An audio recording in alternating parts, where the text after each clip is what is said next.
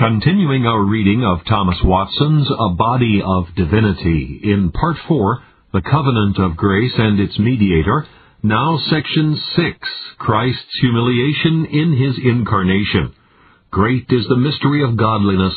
God was manifest in the flesh, 1 Timothy 3:16. Question 27. Wherein did Christ's humiliation consist?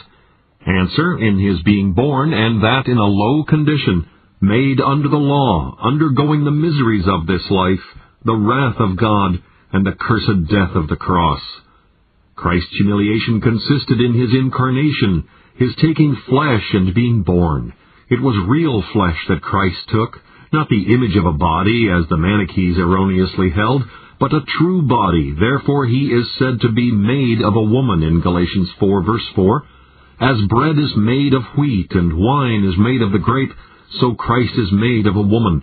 His body was part of the flesh and substance of a virgin. This is a glorious mystery. God manifest in the flesh. In the creation, man was made in God's image. In the incarnation, God was made in man's image. You ask, how came Christ to be made flesh? It was by His Father's special designation. God sent forth His Son, made of a woman, Galatians 4:4. God the Father in a special manner appointed Christ to be incarnate, which shows how needful a call is to any business of weight and importance. To act without a call is to act without a blessing. Christ would not be incarnate and take upon Him the work of a mediator till He had a call. God sent forth His Son, made of a woman. But you ask, was there no other way for the restoring of fallen man but that God should take flesh? We must not ask a reason of God's will. It is dangerous to pry into God's ark. We are not to dispute, but adore. The wise God saw to it to be the best way for our redemption that Christ should be incarnate. It was not fit for any to satisfy God's justice but man. None could do it but God. Therefore, Christ, being both God and man, is the fittest to undertake this work of redemption. Why was Christ born of a woman? Firstly, that God might fulfill that promise in Genesis 3:15, the seed of the woman shall break the serpent's head. Secondly, Christ was born of a woman that He might roll away that reproach from the woman which she had contracted by being seduced by the serpent. Christ, in taking flesh from the woman, has honored her sex, and that as at the first the woman had made man a sinner, so now, to make him amends, she should bring him a Savior. Why was Christ born of a virgin? Firstly, for decency. It became not God to have any mother but a maid, and it became not a maid to have any other son but a God. Secondly, for necessity. Christ was to be a high priest, most pure and holy. Had He been born after the ordinary course of nature, He had been defiled, since all that spring out of Adam's loins have a tincture of sin. But that Christ's substance might remain pure and immaculate, He was born of a virgin. Thirdly, to answer the type. Melchizedek was a type of Christ, who is said to be without father and without mother. Christ, being born of a virgin, answered the type. He was without father and without mother. Without mother, as He was God. Without father, as He was man. You ask, how could Christ be made of the flesh and blood of a virgin, and yet be without sin? The purest virgin is stained with original sin. This not the Scripture unties. The Holy Ghost shall come upon thee, and overshadow thee. Therefore that holy thing which shall be born of thee shall be called the Son of God. Luke 1:35.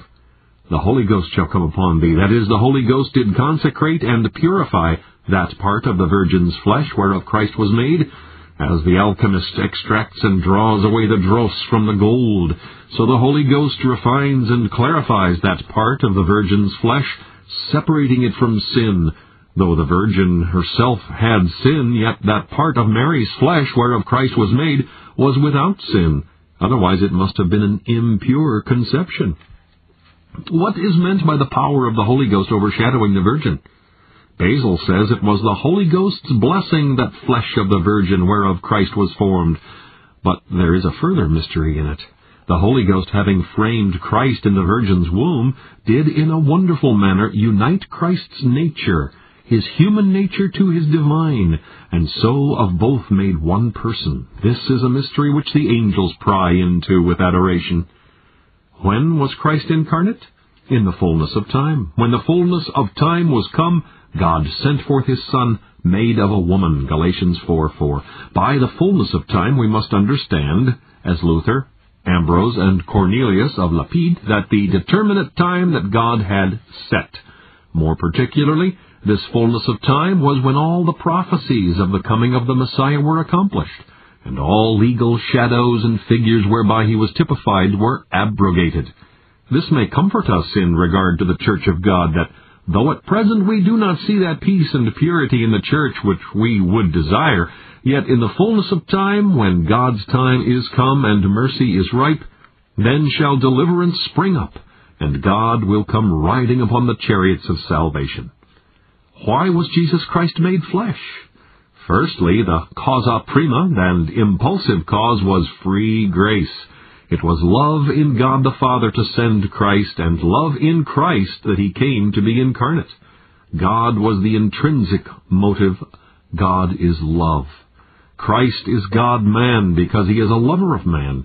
Christ came out of pity and indulgence to us, says Augustine. Not our deserts, but our misery made Christ take flesh. Christ's taking flesh was a plot of free grace and a pure design of love. God himself, though almighty, was overcome with love. Christ incarnate is nothing but love covered with flesh.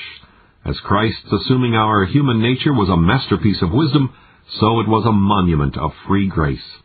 Secondly, Christ took our flesh upon him, that he might take our sins upon him. He was, says Luther, the greatest sinner, having the weight of the sins of the whole world lying upon him. He took our flesh that he might take our sins, and so appease the wrath of God. Thirdly, Christ took our flesh that he might make the human nature appear lovely to God, and the divine nature appear lovely to man. First, that he might make the human nature lovely to God. Upon our fall from God, our nature became odious to him. No vermin is so odious to us as the human nature was to God. When once our virgin nature was become sinful, it was like flesh imposthumated, or running into sores, loathsome to behold. It was so odious to God that he could not endure to look upon us. Christ taking our flesh makes this human nature appear lovely to God. As when the sun shines on the glass, it casts a bright luster, so Christ, being clad with our flesh, makes the human nature shine and appear amiable in God's eyes. Second, as Christ, being clothed with our flesh, makes the human nature appear lovely to God, so he makes the divine nature appear lovely to man. The pure Godhead is terrible to behold. We could not see it and live, as Moses, but Christ, clothing himself with our flesh, makes the divine nature more amiable and delightful to us. We need not be afraid to look upon God through Christ's human nature. It was a custom of old among shepherds to clothe themselves with sheepskins, to be more pleasing to the sheep.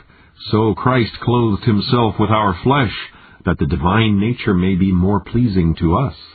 The human nature is glass, through which we may see the love and wisdom and glory of God clearly represented to us. Through the lantern of Christ's humanity, we may behold the light of the deity. Christ, being incarnate, makes the sight of the deity not formidable, but delightful to us. Fourthly, Jesus Christ united himself to man, that man might be drawn nearer to God. God before was an enemy to us by reason of sin, but Christ, having taken our flesh, mediates for us and brings us into favor with God. As when a king is angry with a subject, the king's son marries his daughter, and so mediates for the subject and brings him into favor with the king again. So when God the Father was angry with us, Christ married himself to our nature and now mediates for us with his Father, and brings us to be friends again, and God looks upon us with a favorable aspect. As Joab pleaded for Absalom and brought him to King David, and David kissed him, so Jesus Christ ingratiates us into the love and favor of God. Therefore he may well be called a peacemaker, having taken our flesh upon him, and so made peace between us and his Father. Use 1 of instruction. Firstly, see here as in a glass the infinite love of God the Father. that when we had lost ourselves by sin, God in the riches of his grace sent forth his Son, made of a woman, to redeem us. And behold the infinite love of Christ, in that he was willing thus to condescend, to take our flesh. Surely the angels would have disdained to have taken our flesh. It would have been a disparagement to them. What king would be willing to wear sackcloth over his cloth of gold? But Christ did not disdain to take our flesh. Oh, the love of Christ! Had not Christ been made flesh, we had been made a curse. Had he not been incarnate, we had been incarcerate, and had been forever in prison. Well might an angel be herald to proclaim this joyful news of Christ's incarnation. Behold, I bring you good tidings of great joy, for unto you is born this day in the city of David a Savior, which is Christ the Lord. The love of Christ in being incarcerated will the more appear if we consider first whence Christ came. He came from heaven, and from the richest place in heaven, his Father's bosom, that hive of sweetness. Second, to whom Christ came. Was it to his friends? No, he came to sinful man. Man that had defaced his image and abused his love. Man who was turned rebel. Yet he came to man, resolving to conquer obstinacy with kindness. If he would come to any, why not to the angels that fell? He took not on him the nature of angels, Hebrews 2:16. The angels are of a more noble origin, more intelligent creatures, more able for service. Aye, but behold the love of Christ. He came not to the fallen angels, but to mankind. Among the several wonders of the lodestone, the magnet, it is not the least that it will not draw gold or pearl, but despising these, it draws the iron to it, one of the most inferior metals. Thus Christ leaves angels, those noble spirits, the gold and the pearl, and comes to poor sinful man, and draws him into his embraces. Third, in what manner he came. He came not in the majesty of a king, attended with his lifeguard, but he came poor, not like the heir of heaven, but like one of an inferior descent. The place he was born in was poor, not in the royal city, Jerusalem, but Bethlehem, a poor, obscure place. He was born in an inn, and a manger was his cradle, the cobwebs his curtains, the beasts his companions. He descended of poor parents. One would have thought if Christ would have come into the world, he would have made choice of some queen or personage of honor to have descended from, but he comes of mean, obscure parents. For they that were poor appears by their offering a pair of turtle doves, Luke 2:24, which was the usual offering of the poor, Leviticus 12:8. Christ was so poor that when he wanted money, he was fain to work a miracle for it, Matthew 17:27. When he died, he made no will. He came into the world poor. Fourth, why he came? That he might take our flesh and redeem us, that he might instate us into a kingdom. He was poor, that he might make us rich, 2 Corinthians 8:9. He was born of a virgin, that we might be born of God. He took our flesh, that he might give us his spirit. He lay in the manger, that we might lie in paradise. He came down from heaven, that he might bring us to heaven. And what was all this but love? If our hearts be not rocks, this love of Christ should affect us. Behold, love that passeth knowledge, Ephesians 3:19. Secondly, see here the wonderful humility of Christ. Christ was made flesh. O holy humility, you made the Son of God descend into the womb of the Virgin, says Augustine, that Christ should clothe himself with our flesh, a piece of that earth which we tread upon. O infinite humility! Christ's taking our flesh was one of the lowest steps of his humiliation. He humbled himself more in lying in the Virgin's womb than in hanging upon the cross. It was not so much for man to die, but for God to become man was the wonder of humility. He was made in the likeness of men, Philippians 2:7. For Christ to be made flesh was more humility than for the angels to be made worms. Christ's flesh is called a veil in Hebrews 10:20. Through the veil, that is his flesh, Christ, wearing our flesh, veiled his glory. For him to be made flesh, who was equal to God, oh, what humility! Who, being in the form of God, thought it not robbery to be equal with God. Philippians 2:6. He stood upon even ground with God. He was co-essential and consubstantial with his Father, as Augustine and Cyril and the Council of Nice express it. Yet for all that he takes flesh. He stripped himself of the robes of his glory and covered himself with the rags of our humanity. If Solomon wondered that God should dwell in the temple which was enriched and hung with gold, how may we wonder that God should dwell in man's weak and frail nature? Nay, which is yet more humility, Christ not only took our flesh, but took it when it was at the worst, under disgrace, as if a servant should wear a nobleman's livery when he is impeached of high treason. Besides all this, he took all the infirmities of our flesh. There are two sorts of infirmities, such as are sinful without pain, and such as are painful without sin. The first of these infirmities Christ did not take upon him as sinful infirmities, to be covetous or ambitious, but he took upon him painful infirmities, as first hunger. He came to the fig tree and would have eaten, Matthew 21:18 and 19. Second, weariness, as when he sat on Jacob's well to rest him, John 4:6. Third, sorrow. My soul is exceeding sorrowful even unto death, Matthew 26:38. It was a sorrow guided with reason, not disturbed with passion. Fourth, fear. He was heard in that he feared, Hebrews 5:7. A further degree of Christ's humility was that he not only was made flesh, but in the likeness of sinful flesh. He knew no sin, yet he was made sin, 2 Corinthians 5:21. He was like a sinner. He had all sin laid upon him, but no sin lived in him. He was numbered among the transgressors, Isaiah 53:12. He who was numbered among the persons of the Trinity is said to bear the sins of many, Hebrews 9:28. Now this was the lowest degree of Christ's humiliation. For Christ to be reputed as a sinner was the greatest pattern of humility. That Christ, who would not endure sin in the angels, should himself endure to have sin imputed to him, is the most amazing humility that ever was. From all this, learn to be humble. Dost thou see Christ humbling himself, and art thou proud? It is the humble saint that is Christ's picture. Christians, be not proud of fine feathers. Hast thou an estate? Be not proud.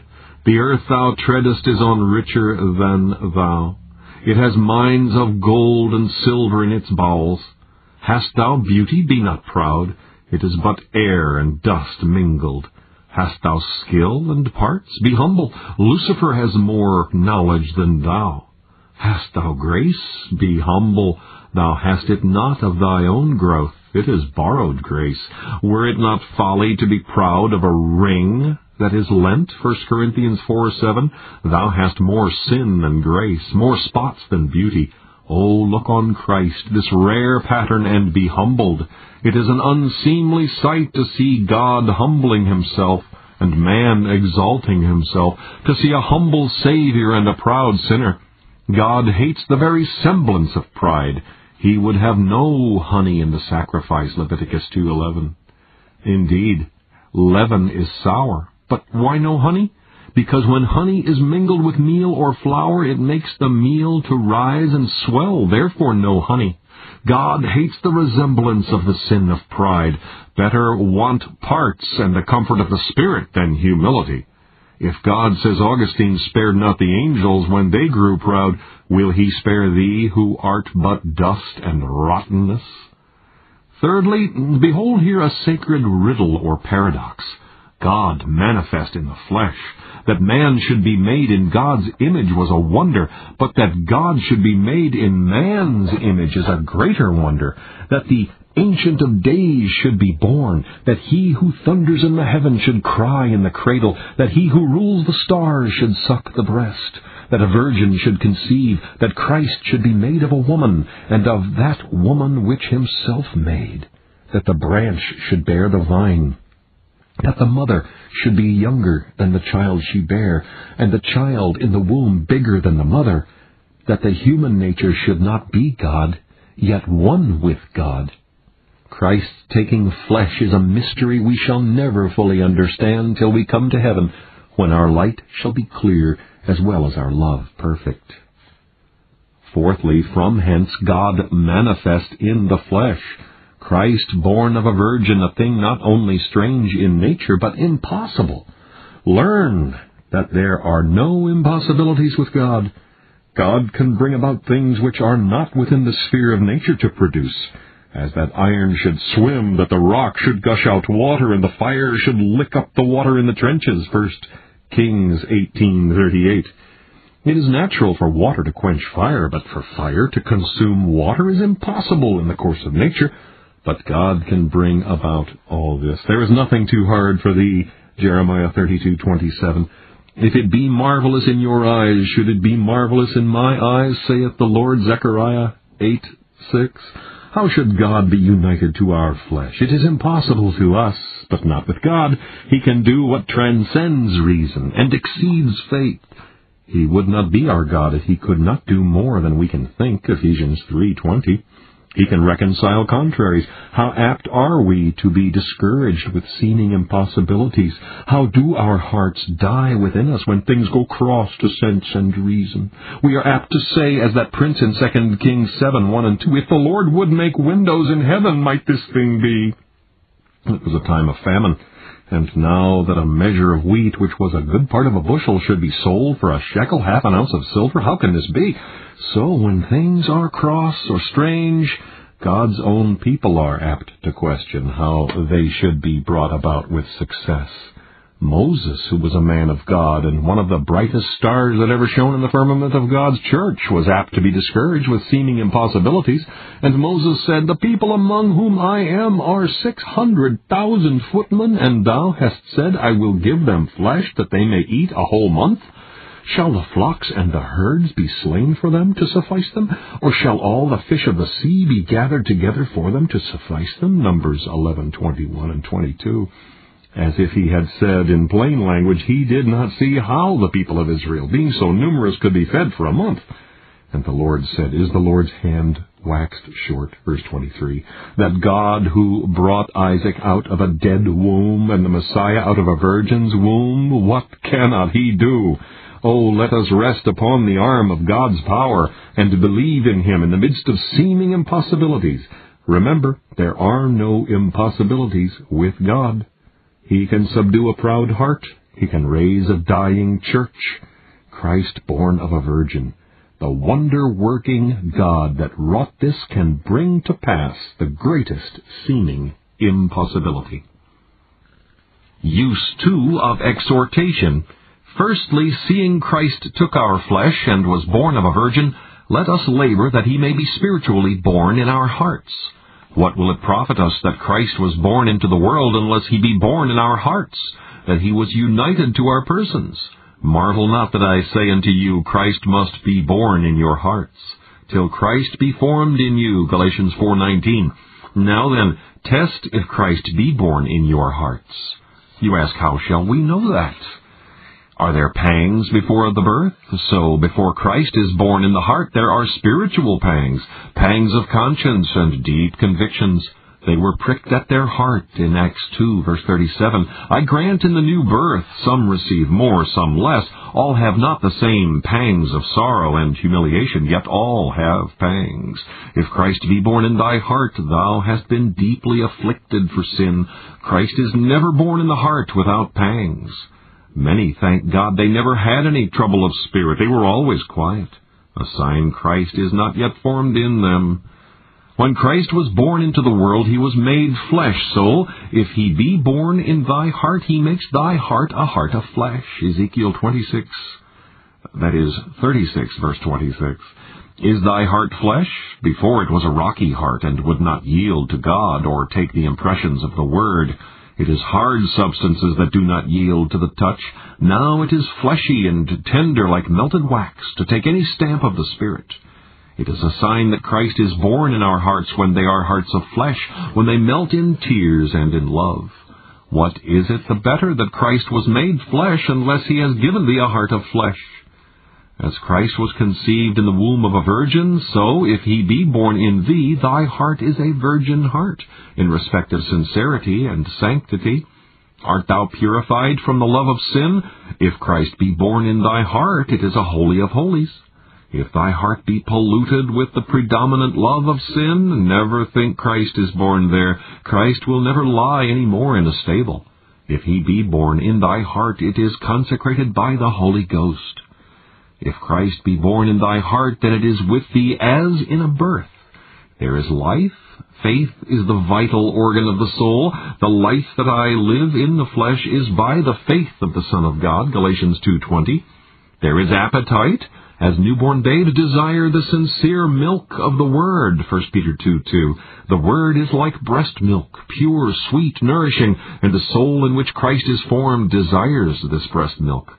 Bernard, in one of his soliloquies, comforts himself with this, that he surely had the new birth in him because he found in his heart such strong breathings and thirstings after God. After Christ is born in the heart, there is a violent motion. There is a striving to enter in at the strait gate and offering violence to the kingdom of heaven, Matthew 11:12. By this we may know Christ is formed in us. This is the only comfort, that as Christ was born into the world, so he is born in our hearts. As he was united to our flesh, so he is united to our person. Secondly, as Christ was made in our image, let us labor to be made in his image. Christ, being incarnate, was made like us. Let us labor to be made like him. There are 5 things in which we should labor to be like Christ. First, in disposition. He was of a most sweet disposition, the delight of humankind. He invites sinners to come to him. He has bowels to pity us, breasts to feed us, wings to cover us. He would not break our heart, but with mercy.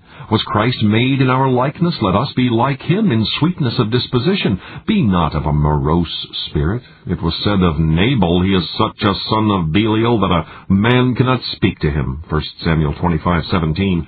Some are so barbarous as if they were akin to the ostrich. They are fired with rage and breathe forth nothing but revenge. Or like those 2 men in the gospel, possessed with devils, coming out of the tombs, exceeding fierce, Matthew 8:28. Let us be like Christ in mildness and sweetness. Let us pray for our enemies and conquer them by love. David's kindness melted Saul's heart, 1 Samuel 24:16, a frozen heart will be thawed with the fire of love. Second, be like Christ in grace. He was like us in having our flesh. Let us be like him in having his grace. We should labor to be like Christ in humility. He humbled himself, Philippians 2:8. He left the bright robes of his glory to be clothed with the rags of our humanity, a wonder to humility. Let us be like Christ in this grace. Humility, says Bernard, a contempt of self-excellence, a kind of self-annihilation. This is the glory of a Christian. We are never so comely in God's eyes as when we are black in our own. In this let us be like Christ. True religion is to imitate Christ. And indeed, what cause have we to be humble if we look within us, below us, above us? If we look within us, here we see our sins represented to us in the glass of conscience. Lust, envy, passion. Our sins are like vermin crawling in our souls. How many are my iniquities, Job 13:23. Our sins are as the sands of the sea for number, as the rocks of the sea for weight. Augustine cries out, my heart, which is God's temple, is polluted with sin. If we look about us, there is that may humble us. We may see other Christians outshining us in gifts and graces. The sun outshines the lesser planets. Others are laden with fruit. Perhaps we have but here and there an olive berry growing to show that we are of the right kind. Isaiah 17:6. If we look below us, there is that may humble us. We may see the Mother Earth out of which we came. The earth is the most ignoble element. They were viler than the earth, Job 30:8. Thou that dost set up thy escutcheon and blaze thy coat of arms, behold thy pedigree. Thou art but walking ashes, and wilt thou be proud? What is Adam, the son of dust, and what is dust, the son of nothing? If we look above us, there is that may humble us. If we look up to heaven, there we may see God resisting the proud, God pursuing the proud in vengeance. The proud man is the mark which God shoots at, and he never misses that mark. He threw proud Lucifer out of heaven. He thrust proud Nebuchadnezzar out of his throne and turned him to eat grass, Daniel 4:25. Oh, then be like Christ in humility. Third, did Christ take our flesh? Was he made like to us? Let us be made like him in zeal. The zeal of thy house hath eaten me up, John 2:17. He was zealous when his Father was dishonored. In this let us be like Christ, zealous for God's truth and glory, which are the two orient pearls of the crown of heaven. Zeal is as needful for a Christian as salt for the sacrifice, or fire on the altar. Zeal without prudence is rashness. Prudence without zeal is cowardliness. Without zeal, our duties are not acceptable to God. Zeal is like rosin to the bowstrings, without which the lute makes no music. Fourth, be like Christ in the contempt of the world. When Christ took our flesh, he came not in the pride of flesh. He did not descend immediately from kings and nobles, but was of mean parentage. Christ was not ambitious of titles or of honor. He declined worldly dignity and greatness as much as others seek it. When they would have made him a king, he refused it.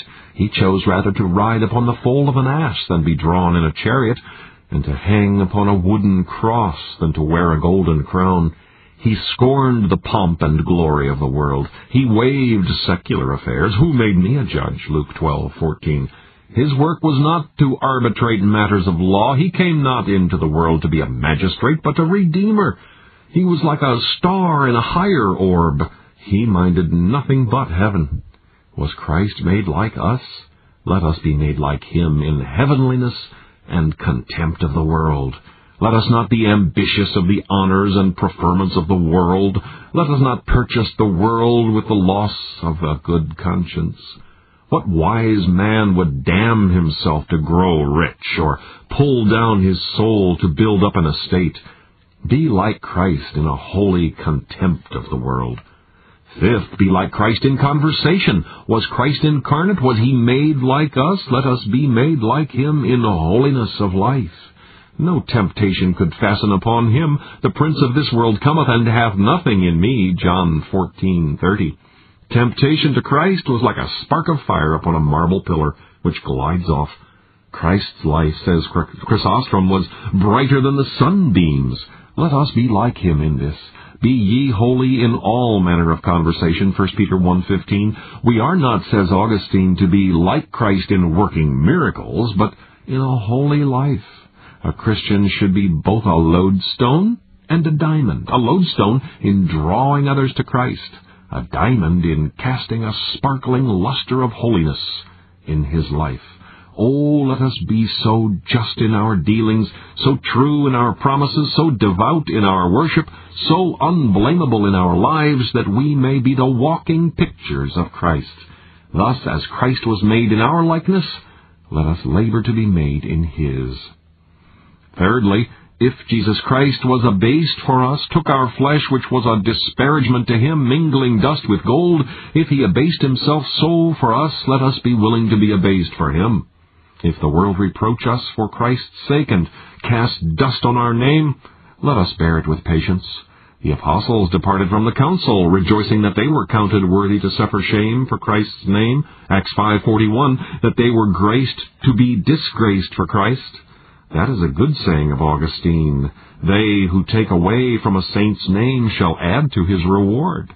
And while they make his credit weigh lighter, will make his crown weigh heavier.